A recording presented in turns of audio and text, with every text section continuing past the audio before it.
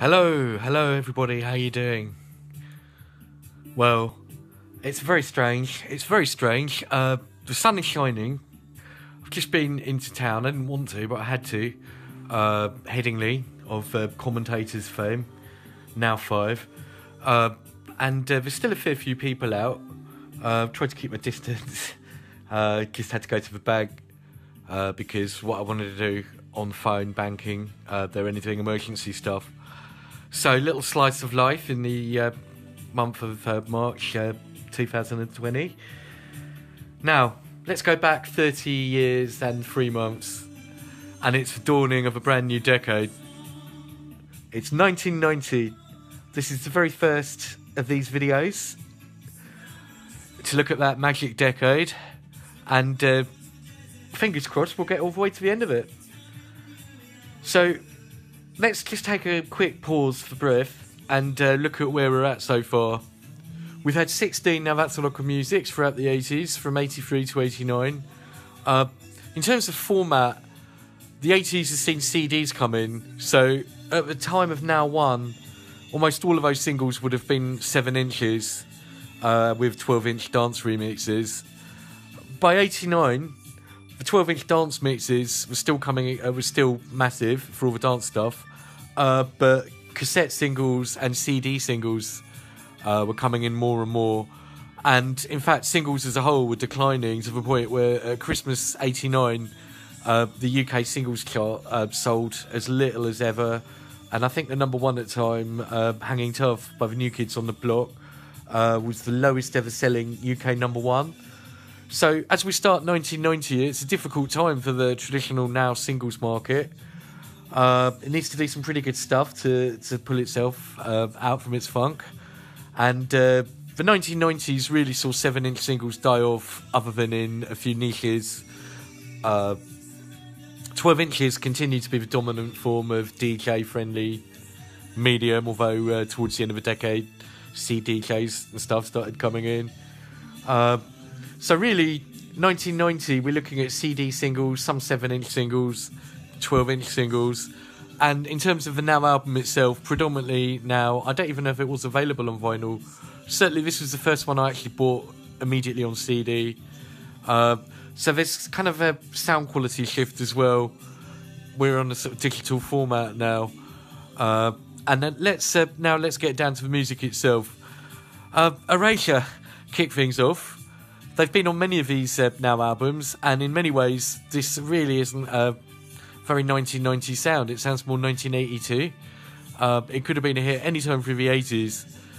It's a great song, though, actually. I'm really enjoying it, listening to it. I've not heard it for a while.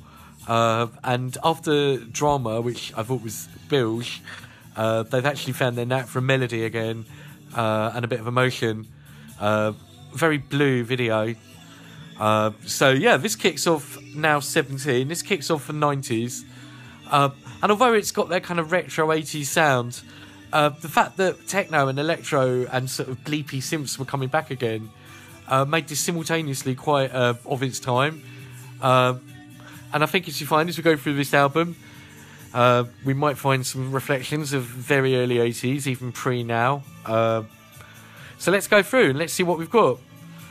Bringing us back to the more modern world, we've got Better World by the Rebel MC, and I've talked before about how there was a kind of second summer of love ethos going along and a lot of positivity, but mixed with that, it wasn't a naive 60s positivity, it was grounded in reality. And Better World, it's not the Rebel MC's best song, but it's sort of conscious dance, if you like, conscious rap. Now the next song's hardly politically conscious. They're certainly going in the extremes so far. We're being pulled in every single direction, from Erasure to the Rebel MC. I guess it's because opposites attract. And that's... Yep, it's YouTube Music, giving them their plug, because they are providing the music, even though I did buy the album, so I do kind of own it.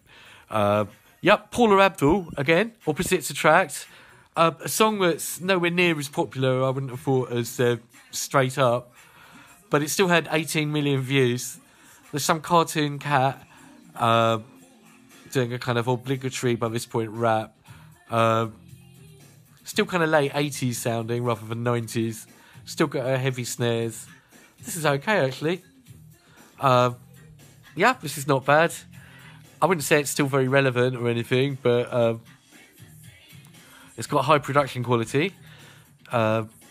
This now is followed by probably the first real bona fide classic so far. The first one that is absolutely still played today.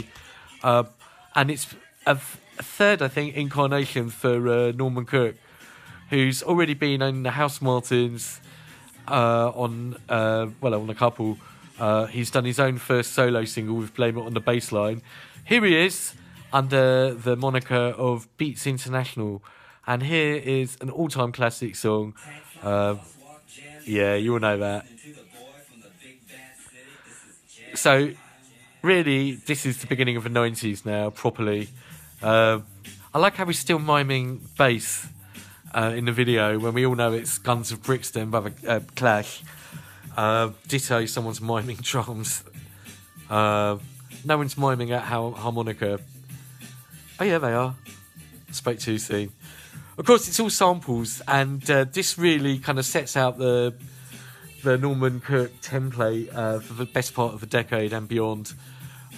It's just a cut up, but what he's done so well with it is to keep it all tied up with a great song by the SOS Band. Didn't make a Now album, it was a big hit from 1984, Just Be Good to Me. So here's Dub Be Good to Me. And Lindy Layton, who had not done anything I'd heard of before, she does an absolutely amazing vocal performance, really pitch perfect. This song made #1, and it really, really did just set the template for so much. It's kind of reggae-ish, really, but that's because it's built on Guns of Brixton, which had a kind of reggae groove. This is the new kind of pop. This wouldn't have been pop even 12 months ago, but from 1990 onwards now, this is pop. So absolutely a paradigm shifter. Really, really is. Brilliant song. Okay, our little running order here is really ziggy-zagging here, there and everywhere at the moment. We follow it up with a more kind of light reggae from UB40, back to covers mode. One of their better ones, Kingston Town. I love the original song. Their version's pretty good. It's not really done a lot. It's fairly bland. But, you know, if you don't do a lot to a song like Kingston Town, you're not really going to ruin it either. It is what it is. It's not about Kingston upon Hull either, if you're wondering. Or Kingston upon Thames. Right, okay, now things get very, very trippy. And very, very 1990. I still don't, well, possibly this, but we haven't really got to the kind of real nub of 1990 yet, and we're about to now with this. See how long it takes you to recognise this. You'll get it instantly. 3, 2, 1, go. Yep. What do you think of this then? Who remembers this? Another one I bought, Candy Flip, and of course Strawberry Fields Forever. Now, this is one that I could pontificate about, having done my Long and Winding Road video. I also have quite a strong opinion on this song, which is that John would have fucking loved it. John would have been jumping around the room to this. He would have even got off the couch and turned off the TV. I think this is more in alignment with John's ethos than, than pretty much anything Paul did. Why? Because it just gets what this song's about innately. It's unpretentious. It's basically iconoclastic. It doesn't have any undue reverence for what the Beatles were in terms of culture and symbolism. I mean, they are due reference for that. But John Lennon was always a great debunker. He didn't want people sort of analysing the hidden meanings of all his songs. Hence, The Walrus was Paul. This song, I've been to Strawberry Fields. It's a gate now, really. A gate in some woods. But it's an incredibly atmospheric place. This song just captures the atmosphere. It captures the atmosphere. It sticks that ubiquitous James Brown funky drummer beat on it. They can't really sing. But it really just captures the vibe of the original.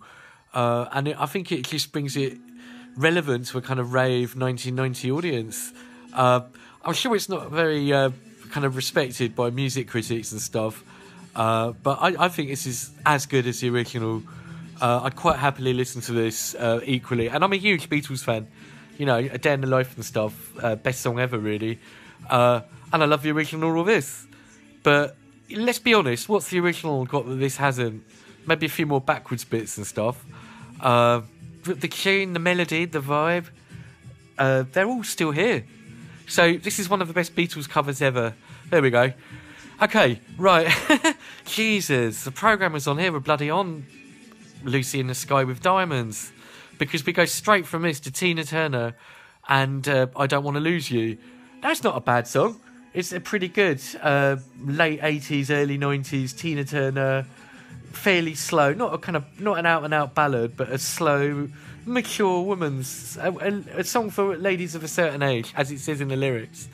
It really doesn't follow Strawberry Fields Forever, but it's not bad. That's followed by good old Phil Collins. A mere change of decades, not going to rain on his parade. God, my puns are getting good today, aren't they? I Wish It Would Rain Down. And again, it's actually really good. It's one of the best Phil Collins songs yet. It's a really big ballad. I've probably got Eric Clapton on guitar because it sounds like it. Big gospel choirs. This is Phil at his best. So, nice one. Even Tina Turner and Phil Collins are still keeping up. Now, we've gone from Candy Flip to Tina Turner to Phil Collins, and now we're back to Happy Mondays. Surely they should have stuck Tina and Phil up with UB40 and Candy Flip down with these guys, because it's very much in keeping. Indie dance, really. 1990 was the year of indie dance, and if we're going to go to one city that sums up the music of 1990, it's Manchester. And as someone who's done a record called the Manchester Dubs, Manchester will forever have a place in my own heart in terms of musical and cultural and emotional history. It's an incredible city. It's a city of great people, but it's also a city of great hardship and toughness. It's a divided city, that's for sure. But it's, above anything, a city of great art, great entertainment. Certainly inspired me and the people within it. Happy Mondays, Step On. They'd had a couple of songs before this. They'd broken through with Hallelujah with Kirsty MacColl, but this was their mega hit. This is Step On, and it's absolute textbook Manchester 1990 indie dance, probably up there with Fool's Gold, which didn't make a now, and that was 89. But that and this, I'd say, were the twin peaks of the Manchester sound. They're different from Stone Roses. They're a lot more kind of, I'd say, badly behaved in a way. No, well, the Stone Roses weren't well behaved. They're more kind of laddie, and maybe not got some attitudes that have really stood the test of time in some ways. But they survived. They're still around. They're still cultural figures. Bez, Sean in particular, it's a cover. It's a cover of an old 70s song, but it's very punky. It's very funky. I think, was it Paul Oakenfold who mixed it, or was it Andy Weatherall? It's bloody great though, really good. And one that definitely is Andy Weatherall, R.I.P. And if you want to know what all the fuss was about, you only need to take one listen to this. Another band who'd been around through the late 80s. They'd started off kind of pure indie and punk, but they'd discovered dance music and the rave, stuck it all together. We all know this one, we all love it. Absolute anthem from one of the best albums of all time, Screamadelica, Primal Scream. And it's pure indie dance. It's got an indie aesthetic. They've listened to loads and loads of old records, loads of old rock and roll, loads of old funk and soul. They found a sampler, but they're coming at kind of electronica and dance music from perspective of a rock band. Bobby Gillespie doesn't even sing properly. I mean, he does some singing on this. I think he goes, "Oh yeah," but he's not got a lead vocal as such. So it's another paradigm shifter in terms of an indie song without a lead vocal. Can you think of many? I can't. And the beat, it's kind of post Soul to Soul in a way, but it's also kind of retro. It does sound like it could have come out in the 60s. It's a real synthesis of 60s, 70s, 80s and 90s sounds. In fact, maybe not 80s, 60s, 70s and 90s, everything but the 80s, really. I think, there was a big feeling of, right, it's 1990 now, the 80s are gone. Certainly with stuff like this. Brilliant, brilliant, brilliant. Now, we've already had UB40, we've already had Phil Collins, we've already had Tina Turner, and we've already had Erasure. Here's another band who came back. I think they'd come back last year with Personal Accusers. They're back again with Enjoy the Silence. It's another massive song, totally stood the test of time. Wow, the stats on this one, guess how many people? 180 million views. 180 million views.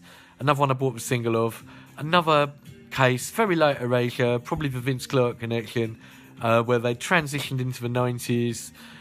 It was still kind of reminiscent of the early 80s, but it kind of moved on as well. Really, the drum percussion, it's quite subtle. It's really about the snares and the sound of the drums, what makes it 90s. It's kind of a groove thing, just slightly more syncopated.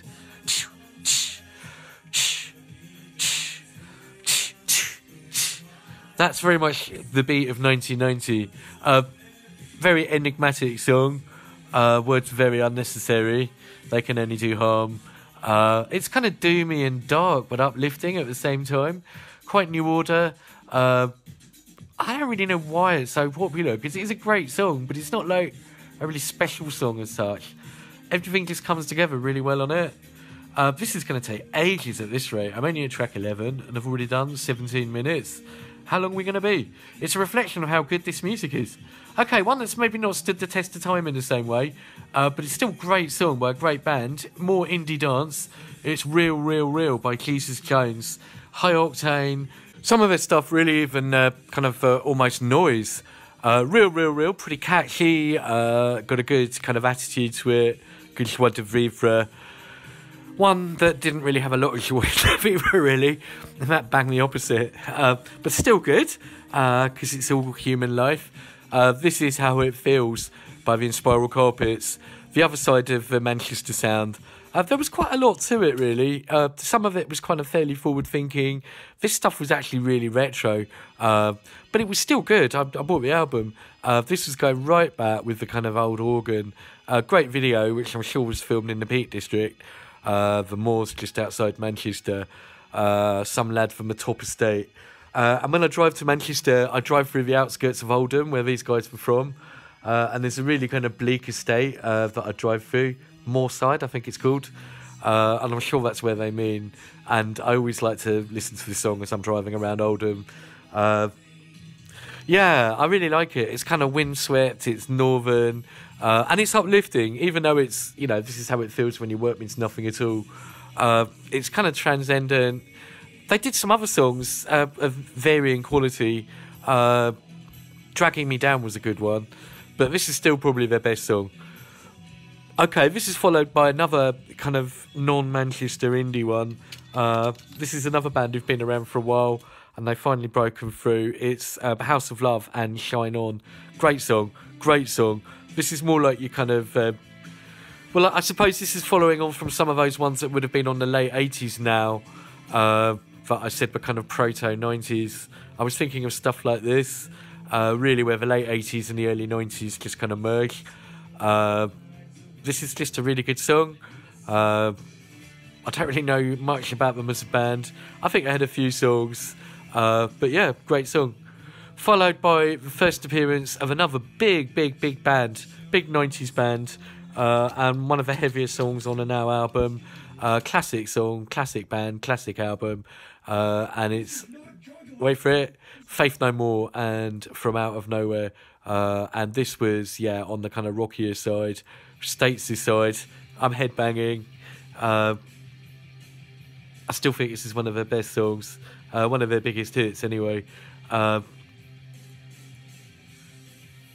We'll follow this one up with some more rock from the Choir Boys. Nowhere near as famous as Faith No More. They had a kind of almost retro-y, pub rocky kind of sound. Pretty good, if you like that sort of thing. And that takes us to the end of side 1, and I've already been almost 20 minutes. So that's a really good side, actually. It's had all sorts on it. We started with Erasure, we've ended up with the Choir Boys. So that's pretty good. And we've gone via Norman Cook, Faith No More, The Spiral Carpets, Depeche Mode, Primal Scream, all sorts. So certainly value for money there, something for everyone. Okay, let's crack on with disc 2. And we start with one that I really liked at the time. I'm not sure if it still stands up. Now, I'd been really enthusiastic about Tronik and Pump Up the Jam. This was their 3rd single, and this was the first one that had MC Eric. I mentioned him. It's still banging, yeah. I'm bopping along already. I really like this. It's got no tune to speak of, but you don't need one. It's just got a guy going, this beat is Technotronic, this beat is Technotronic, but it's so banging and dancey and clubby, and the beat just pulls you along. They've almost taken the same bit from Pump Up the Jam and just kind of moved the notes around a bit. And there's only so many times they could do this, and this was probably nearly the last. But it was good while it lasted.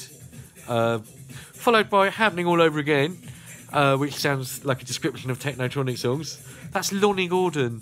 This was a Stock Aitken and Waterman V2 kind of thing, where they realised that the game was up with the old style stuff that I've been moaning about for so long, and they kind of tried to get a bit more hip. Now, Lonnie Gordon was a good singer, actually, really good singer, and Happening All Over Again was a significant improvement. I don't think it's really stood the test of time, and I don't think it's really a bona fide house or club anthem. But it, for Stock Aitken and Waterman, it was definitely a shot in the arm. Followed by Don't You Love Me by the 49ers. I preferred Touch Me, which was their original, which was a really, really good Italian house banger. Bit like this, actually. Don't You Love Me, cut from the same cloth. Almost pretty much just, again, like Technotronic. They'd have one song and they'd just move all the elements around a bit, give it a different name. Followed by good old Jimmy Somerville, Read My Lips. Now, he's still stuck in the 80s. It's very 80s high energy. Good lyrics. Another quite, let's say, gay rights orientated one. So good that he's still got the age there. Followed by good old Cliff. He's still around, Stronger Than That. A passable song, bridging him into the early 90s relatively successfully. Pretty bland, but at least he's made the effort. Right, one that I've not played for so long, I really don't know if I dare. It's either going to be awful or surprisingly good. It is Jamtronic. Pumping up that jam one more time. And they're also pumping up Sydney Youngblood with that beat. I think that was from Sit and Wait. It's Another Day in Paradise. Barely only a couple of months after Phil Collins has done his version. They've put out this cover. Italian again, I think. Definitely Euro, maybe Netherlands. So yeah, Sydney Youngblood meets Phil Collins. I don't really like the original.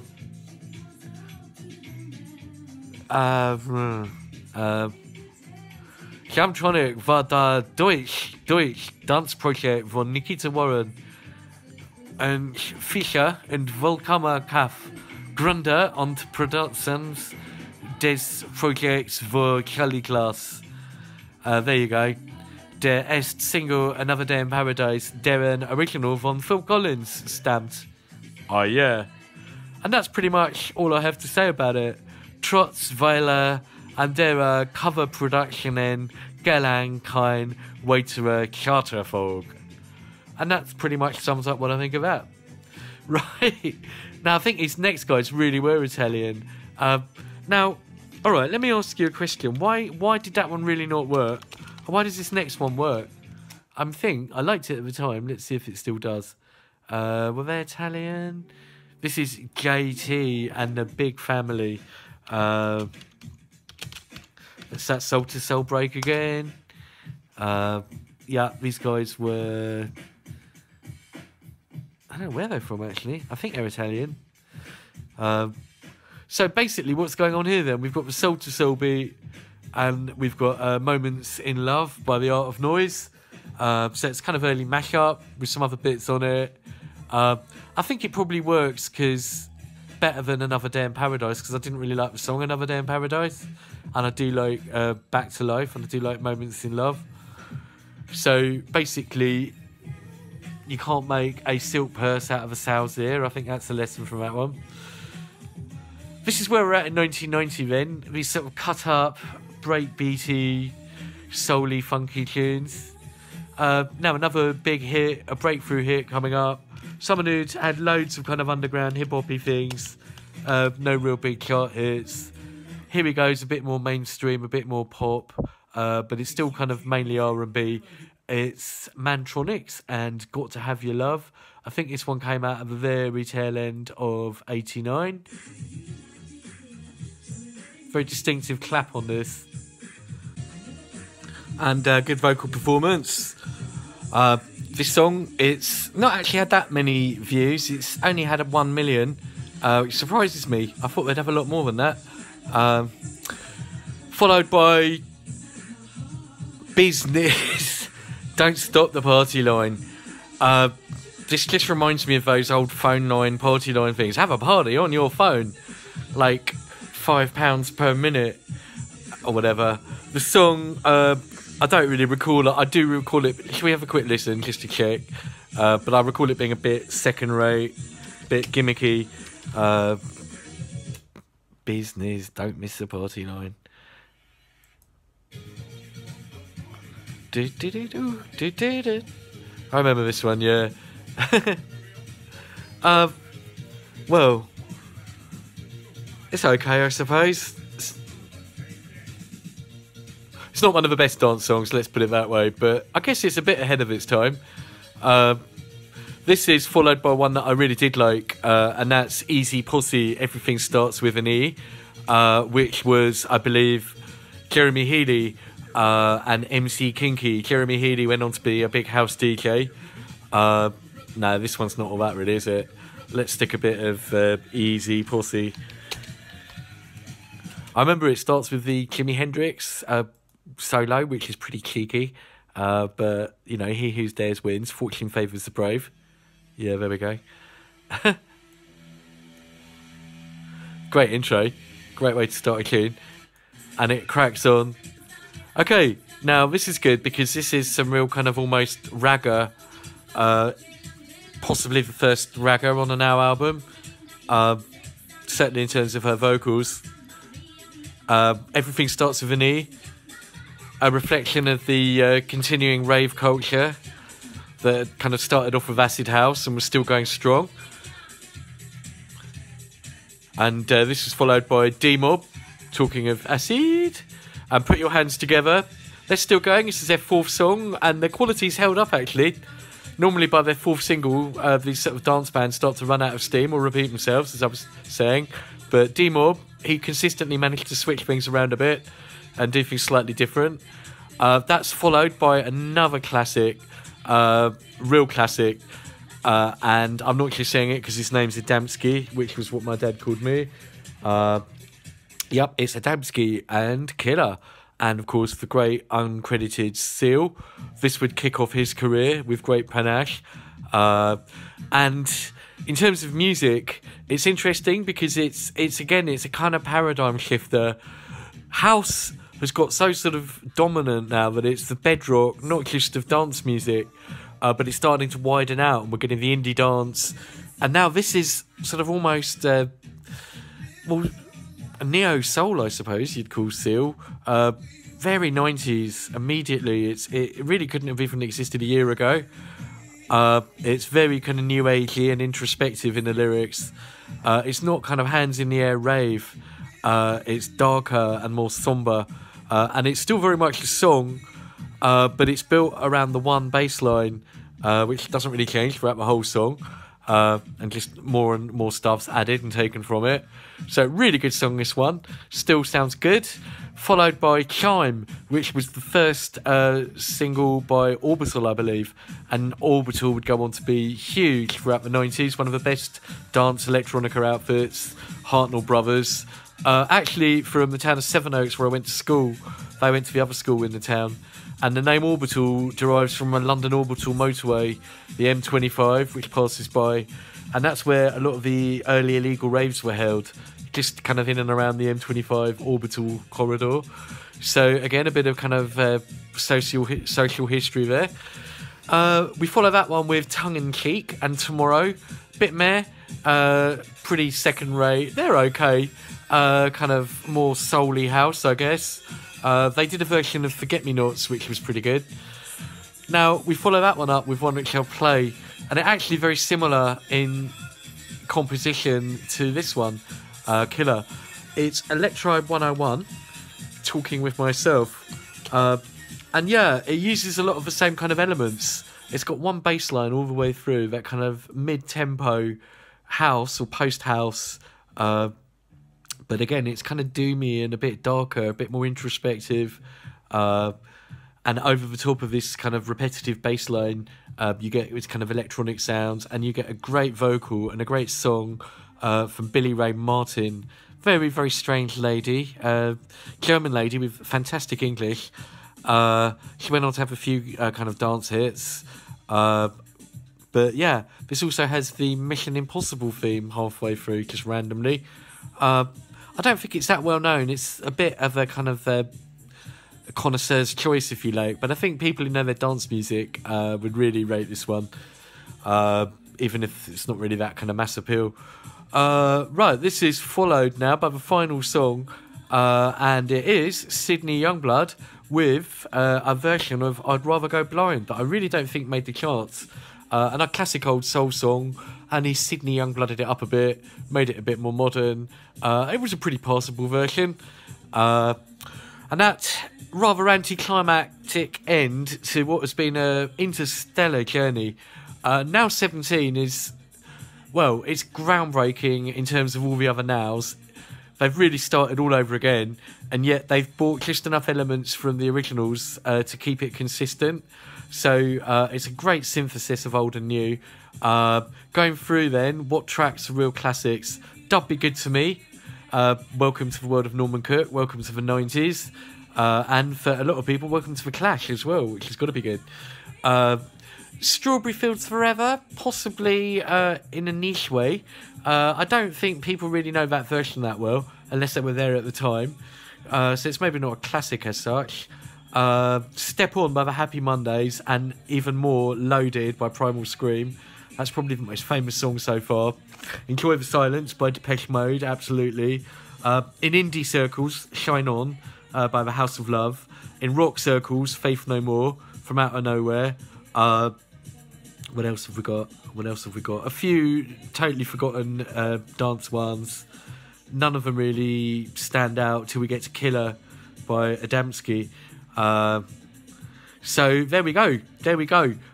Yeah, I think it's very different from Now 16. There are a lot of songs that are totally forgotten, but they're still good.